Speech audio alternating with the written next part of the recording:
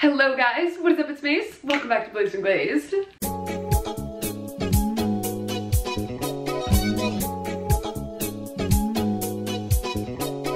So today's video has been a long ass time in the making. It is 100% like my #1 requested video ever since I started my channel, and I've always wanted to make it but just really haven't had the time to sit down and compile the list. But seeing as I've had a little bit more time on my hands than I'm used to, I compiled said list, and today I'm going to be walking and talking and shimmying through my favorite movies for fashion inspiration with you guys. So this isn't a list of like my #1 favorite movies of all time, although like pretty much every single movie on this list is one of my favorite movies of all time, because I am someone who gets so inspired by the wardrobe choices in movies, the costume design, the styling. It's kind of the #1 element of a film that really transports me like into that time. And being someone whose main inspirations in life come from fashion and film, every time I'm really putting a look together, I always have like wardrobes and themes from movies that I love so dearly in the back of my head. And as you guys have been watching my channel for a while now know, these movies definitely play a large hand in my selections when I'm like going on thrift trips and making thrifting videos for you guys. So if you are new to my channel, I make a ton of videos around thrifting, secondhand style, fashion,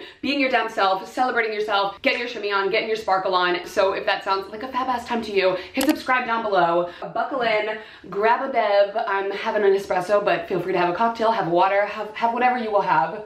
So I'm gonna walk you guys through these films in like a semi-order, starting with kind of the 90s, early 2000s, because for me, someone that was born in 92, those movies really stick out when I think of what has really influenced my style as I've grown up. And then we're gonna kind of walk through the films that take us back in time from the 60s, the 70s, the 80s, and then there will be some honorable mentions at the end. So without further ado, we are going to dive right in, and let me just say, please do not get mad at me if one of your favorite fashion films is not on this list. This is just my personal inspiration list, so if I leave out one of your faves, just leave it in the comments down below so we can all, you know, get our watch on. I feel like the comments are just gonna be like a mass amounts of fabulous movie recommendations. So we are starting off first with the Spice Girls, Spice World. It is the #1 movie that comes to mind when I think of the first movie that I saw that made me want to get dressed, that made me want to dress up, that made me honestly just want to be Sporty Spice. We had our 4 gals with their 4 different styles, and to me, Sporty Spice was my girl. Comment down below and let me know which Spice Girl you were. I mean, I had a Spice Girl birthday party. I lived and breathed and died for the damn Spice Girls. And that walks us right into the next movie, being Josie and the Pussycats.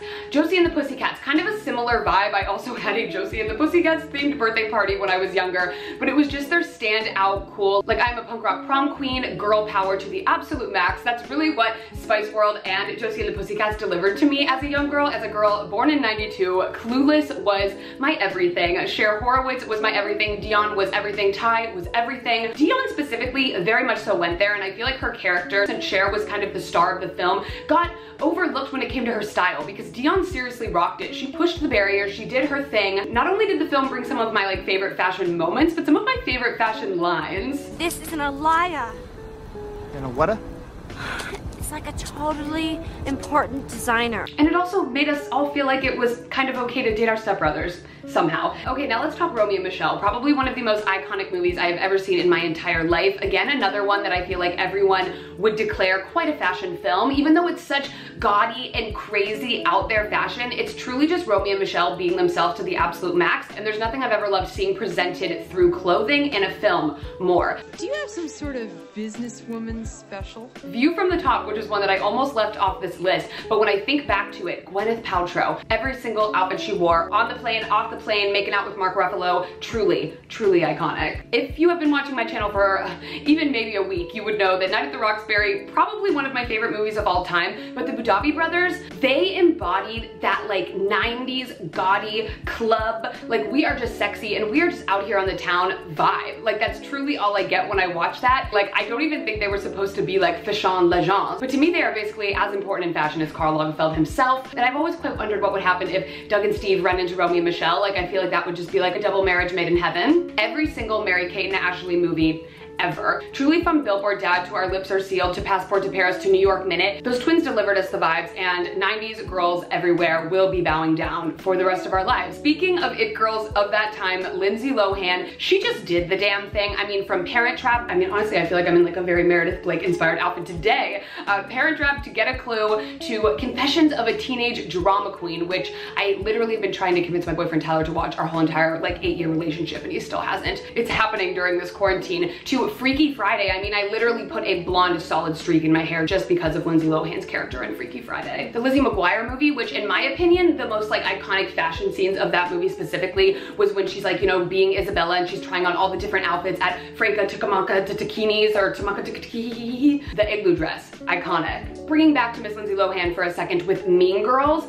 I mean, Mean Girls, mini skirts, tank tops that had words on them. I feel like that was such a big thing in the 2000s, which the 2000s were a questionable time in fashion. Not quite the early 2000s, but more the mid 2000s. They were scary, they were dark, they were a little bit wild in not the best way, but Mean Girls definitely did the damn thing with placing the trend of one, like on Wednesdays we wear pink, and two, the graphic tank tops. The graphic tank tops that said like, I am a hot bitch, like touch my booty, let's party. Moving on to those feel good, kind of more like girly fashion films in my opinions from that time. So that would be like our 13 going on 30. I remember watching that movie and then going straight to the mall to like wanna buy pretty colors and like florals to dance around in. Same with Uptown Girls. Brittany Murphy, oh my god, Brittany Murphy's just like carefree spirit and like attitude and vibe, and the way that she dressed in that movie I loved so much, as well as Dakota Fanning's like little Upper East Side posh girl vibe we love. How to Lose a Guy in 10 Days doesn't necessarily have like groundbreaking wardrobe, but it also just gives me really great fashion vibes because they're like working at Composure, they're at a fashion magazine, and also we can like not talk about Kate Hudson and Matthew McConaughey and their little Chinese crusted dogs like matching plaid family outfits. A look. Speaking of Miss Kate Hudson, Almost Famous, obviously Kate Hudson's like breakout role, but also like totally embodied that groupie fashion like aesthetic like so well. Another freaking blonde bombshell who rocks it out of the park with her outfits, Miss Reese Witherspoon, Elle Woods herself, Legally Blonde, pink, girl power, yes. There was like quite a long time in my preteen life where I wanted to find like a teal like robe like lawyer-esque thing that I could wear on my first day of law school that I was never going to go to, a la Elle Woods. And we can't talk about Reese Witherspoon without mentioning Cruel Intentions, which her outfits were pretty good in that movie for more of like a soft vibe. And since I cannot include Buffy the Vampire Slayer on this list because it is television, Sarah Michelle Gellar's character in Cruel Intentions, the lingerie that she dresses up, so hot, so good, is so reminiscent of so many pieces I've seen come back in style over time. Bedazzled. I feel like Bedazzled is one of the most like underrated movie of all time. Elizabeth Hurley, fashion icon. Brendan Fraser, not quite fashion icon, but she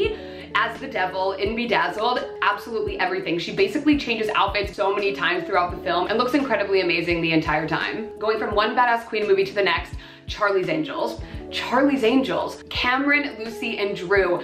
All of their outfits. I always think of like the bikini that Cameron Diaz is in when she's like on the boat, the gold one, looking oh so fabulous. Whenever I put on a black pair of latex pants, I truly feel like I am going to kick some ass, a la Charlie's Angels, so could not leave them off the list. Coyote Ugly, Coyote Ugly. I thrifted this Hooters tank top that when I did pair it with my also thrifted latex pants, I feel like I could go and get up and dance on the bar. Absolutely yes, incredibly here for it. Now walking it into our kind of like teen films, which I love a good 90s teen film. It's probably one of my favorite film genres in general, and what I feel like a lot of people are getting their fashion inspiration from right now. The first film that I think of right away is Can't Hardly Wait, which again I feel like is kind of underrated and doesn't get enough play. Jennifer Love Hewitt in that looks amazing, but it's kind of like the beauty of a 90s, early 2000s teen movie is that there's a party, there's a school, like there's so many people wearing so many different kinds of looks that I feel like anyone can relate to and get inspired by. So when I think of Can't Hardly Wait, it's kind of one of those movies where every character has one outfit on for basically the entire film because it's just like a one night party scene, but Jennifer Love Hewitt looks amazing. Never Been Kissed, where the definite standouts in that movie for me are the trio of the three girls that are like the popular girls. Jessica Alba is like the only one that I know the name of those three. They looked phenomenal throughout the entire film, but like the standout vibe to me is when they are at the prom at the end as the Barbies. Totally ripped off my Malibu Barbie idea. I'm Disco Barbie.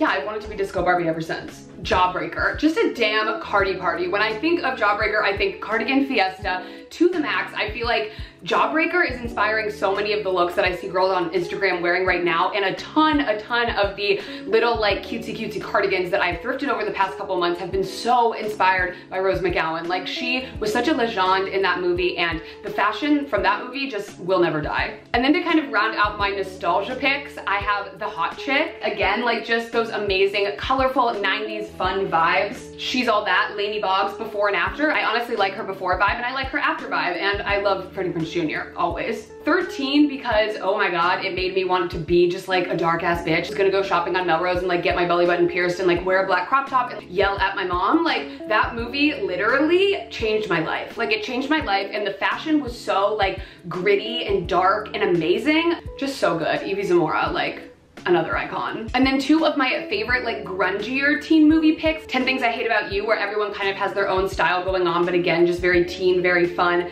and Empire Records. Empire Records, Liv Tyler. I mean, I love Liv Tyler so much. She always looks so iconic in everything, but Empire Records I feel like is a great depiction of like kid style at that time. Kind of that like grungy, cool, we work in a record shop vibe, and I feel like it's a very like realistic depiction of, like I said, like what kids were wearing at that time. Now, walking it back a little bit further to movies that don't necessarily give me nostalgia because I might not have lived through these times, but that I love so much. So the first movie to my head, my favorite movie of all time, Grease. So even though Grease was made in the 1970s, it was set to be in 1959, so it definitely had that like poodle skirt, early 60s vibe to the girls' clothing, which I wasn't the most inspired by, but I died for a greaser fit, a leather jacket, so good. All of the like John Hughes Brat Pack movies, but more specifically Pretty in Pink, because that movie was like based kind of around fashion. Like Andy like was making her clothes, very floral, very cool. I was most inspired by Ducky's style in that specific movie. The Breakfast Club was a really cool one because it was one of those movies where like you kind of know a lot about the character based on what they're wearing. You know what I mean? Like Emilio Estevez, we have him in more of a sporty getup because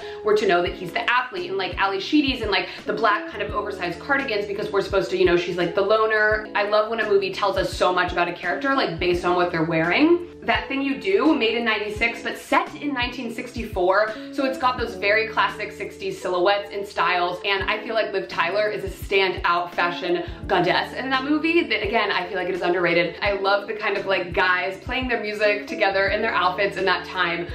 Very cute, very cute. And speaking of movies that were made more recently, but set back in the day, Rocketman, which took us through all of Elton John's like iconic looks throughout all of his performances, as well as Bohemian Rhapsody, which did the same thing for us with Freddie Mercury. When I saw Bohemian Rhapsody, it was such a reminder of just the iconic looks that Freddie Mercury pulled throughout the 60s and 70s and 80s. Much like Elton, his style really evolved and changed. Oh, those two men just have my heart when it comes to fashion. Once Upon a Time in Hollywood, which also came out recently and really brought us back to Hollywood in 1969. Very carefree style, very walking around barefoot, very I'm gonna follow freaking Charles Manson. Brad Pitt playing Cliff Booth, absolutely.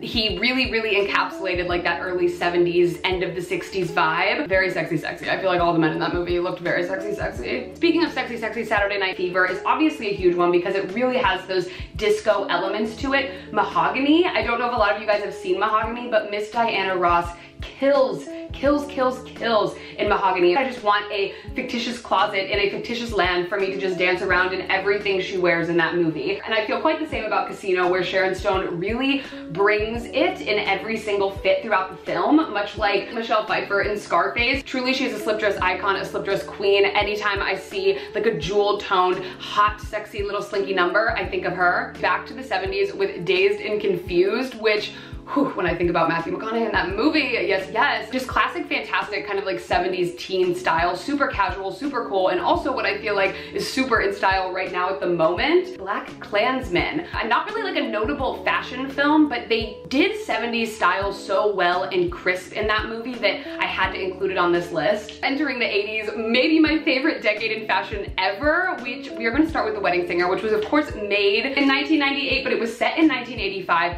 and it just has the most out there, crazy clothing. Every time I watch it, I feel bursts of inspiration. Same with The Heathers. The Heathers was interesting because every single character kind of had a color they were assigned throughout the film that kind of like described who they were and their personality in the group. I actually thrifted a blazer that was in the kind of emerald green that reminds me so much of Sharon Doherty's character. Some more like super iconic 80s teen movies which don't have any like standout fancy outfits, but are more just like what kids were wearing in the 80s, which I find also super inspirational. Say Anything, starring the fabulous John Cusack. Can't Buy Me Love, probably one of Patrick Dempsey's first roles, but him as Donald, like, he wears outrageous things, kind of close to Ducky and Pretty in Pink kind of vibes, just a guy doing his own thing, kind of being out there, being himself. That was such a theme of that movie, and I love that so much. Summer School, another, in my opinion, kind of underrated movie, but again, just like a class of kids in the 80s that are all kind of channeling their own aesthetics and vibes. When Harry Met Sally, which I feel like, again, doesn't really stand out as like a fashion film, but